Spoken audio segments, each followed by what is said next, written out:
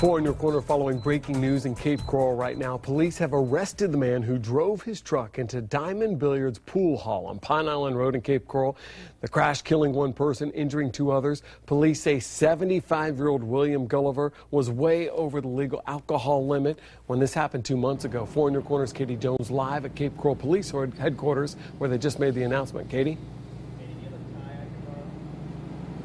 Patrick, the driver in this deadly crash, William Gulliver, was arrested at his home in St. James City just before 7 o'clock tonight. He is facing several different charges, including DUI manslaughter, DUI causing serious bodily injury, 3 counts of DUI causing damage to persons or property, and 1 count battery. Now, police say Gulliver's blood alcohol level was nearly 5 times the legal limit when he drove his truck through Diamond Billiards in July, killing 1 man and injuring 2 others. Now, I did ask police about these charges and if Gulliver deliberately committed the crime.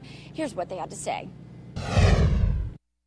That I don't have any information regarding intent as far as that goes. The DUI manslaughter, that is typically what you see when somebody is intoxicated and not necessarily with intent to strike a person or another vehicle causes the death of another person. So that what you're referring to probably would be more appropriate for a vehicular homicide charge.